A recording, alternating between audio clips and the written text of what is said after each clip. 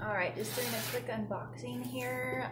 Got my Merrells in the mail today, so I haven't opened them yet. So just wanted to quickly just do a quick review on them. I had originally wanted the Zero shoes, is what normally had turned me on to the barefoot idea, and the way the body is structured and how the Zero drop makes the most sense for the body and the structure for better posture and correct overall health and well-being. So if we're going to be walking, we might as well be doing ourselves a favor.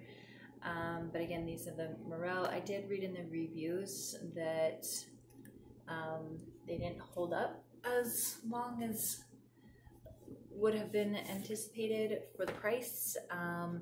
I did see somebody in the elevator with them on the other day, and he was on his second pair. So he said that his first ones did not hold up very well, but he liked them enough to buy them again. So I ordered the 8.5.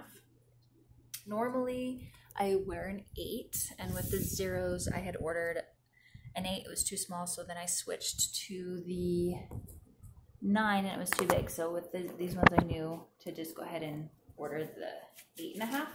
Especially for a running shoe, you want some little extra wiggle room, and these actually feel perfect. I do like how the shoelaces are kind of like elastic. They're super light.